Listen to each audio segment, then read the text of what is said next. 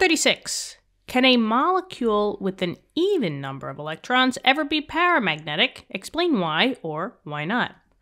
Okay, so the answer lies in what is basically the definition of being paramagnetic. Now, we're talking about electrons here, so paramagnetic definitely has to do with something about electrons. Now, when a molecule is paramagnetic, this just means that your orbitals, your molecular orbitals, so molecular orbitals are not all filled. And another way to say that something is not all filled is that they are not all paired. So there are basically paramagnetic and diamagnetic that has to do with electron configuration, which you might have seen earlier in your class. Same thing goes with molecules. The only difference is that when we're talking about molecules, we're talking about the total of electrons between two atoms that came together to make like a molecule. So like H2 would be a molecule. Two hydrogens came together to form the molecule H2, right? Now, the criteria here is that we just have to have an even number of electrons, and the even number of electrons is 2, 4, 6, 8, and 10 electrons. Now, let's just say that we're talking about orbitals, right? And molecular orbitals, it really doesn't matter how we draw them, right? But let's just say that we have a total of, I don't know, 4 or actually 2 molecular orbitals, I guess. Actually, I guess we'll do maybe we'll do, I don't know. Let's just say 4 atomic molecular orbitals, right? Now, don't worry about why I stacked these as well. That's not really for this question, but just know that as you go higher and higher with your molecular orbitals, you're gaining energy. So technically, your molecular orbital that's at the highest of the list, that's the most energy molecular orbital, and the one down below is the least energy, so like least stable. But now, all we have to do is just talk about even number of electrons. Now, let's just say that you have a total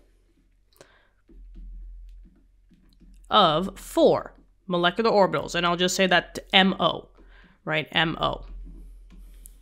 Now, if it's paramagnetic, all those molecular orbitals, they can't all be filled. They can't all be paired. So meaning that if I have 2 electrons per each molecular orbital, right? And all of these are filled, this would be classified as dimagnetic, not para. But if I just throw one off, boom, now I'm not paired, right? That's the difference between dimagnetic and paramagnetic. Paramagnetic, anything goes just as long as you don't have that last pairing.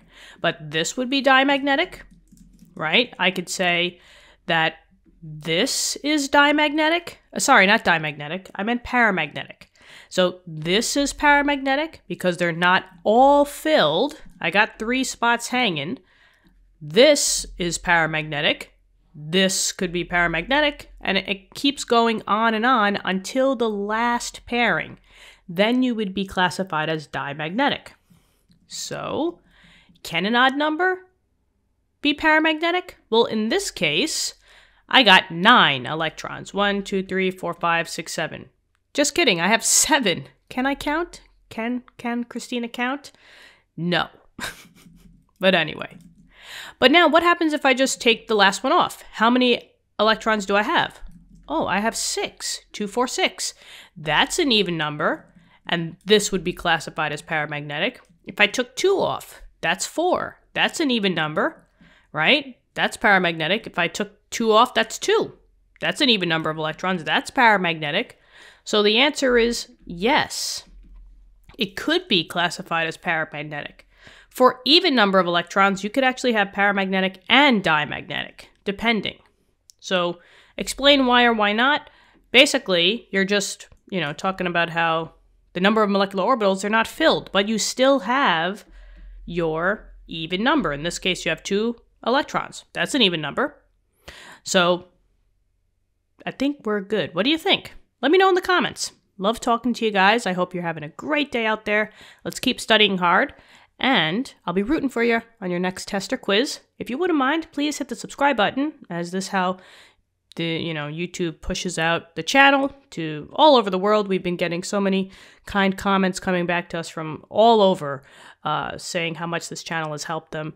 And that's the goal of the channel. So with your support, we'll be able to spread out more and help more students. All right. So thank you so much for your support. Thanks for being part of this community. And I hope to be talking to you soon.